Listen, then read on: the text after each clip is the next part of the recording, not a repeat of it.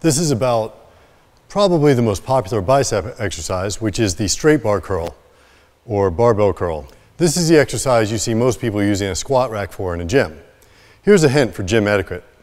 If you're using the squat rack for barbell curls and someone's waiting to squat, move. You can easily pick up a bar off the ground to do curls with, but they can't really pick up a bar off the ground to do squats with. It's just common courtesy. The barbell curl is a good exercise, and it's also very easy to cheat with. It's one of those exercises where I think there's kind of legal cheating, as long as you know what you're doing. Here's why. So a basic barbell curl, you're just standing straight and you simply curl the bar up. Here's where some people go wrong. You'll notice at the bottom, I'm letting my arms go all the way straight. Some people, this position is very weak for the bicep. The bicep is very weak in this position. So you'll see some people curl like this. They feel the bar get down to their torso, but their arms aren't straight. They're curved like this, and they keep doing this. When you do this over time, it can weaken the attachment of the bicep. So going to a straight arm position is very uncomfortable. So it's good to know when you're cutting the range short. And in my mind, this isn't really one to cut the range short. Another thing people will do is they'll swing the bar, or at least have some body English, for lack of a better term, to get the bar moving, like this. This, you can easily get away, it can get away from you as you keep exaggerating it more and more. I think there's a time and a place for cheating in an exercise. To use a little momentum to get the bar moving is okay sometimes. Again, we're taking it away from the bicep in the weakest position.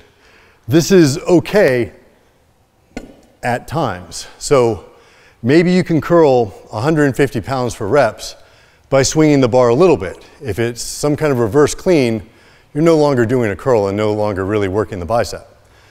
But a little swing might be okay sometimes. You should also be aware of, if you can do 150 for 8 reps, what can you do for 8 reps with very strict form? And to check yourself, find a solid object, stand with your back against it, and then perform curls that way.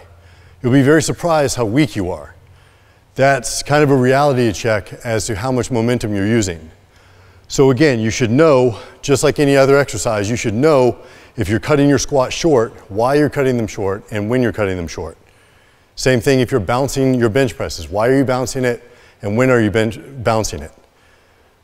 So barbell curls, no different. You should know how much swing you're giving it, why you're swinging it, how often you're doing it. If you're doing that all the time, you're doing something wrong. So just be aware of what the motion's supposed to be. It's a great exercise for self-forced reps, because when you get tired, even with strict form, you can use that and either get slow negatives or just get up the reps that you can't quite get up. Again, you should know when that's happening. If that's the last half of your set, maybe you're using too much weight. So just be aware. This is a great exercise, but again, it's very easy to cheat, so people turn it into a poor exercise. Know what you're trying to accomplish when you choose an exercise and when you're working out. That will help keep you aware of your form and why and when to cheat.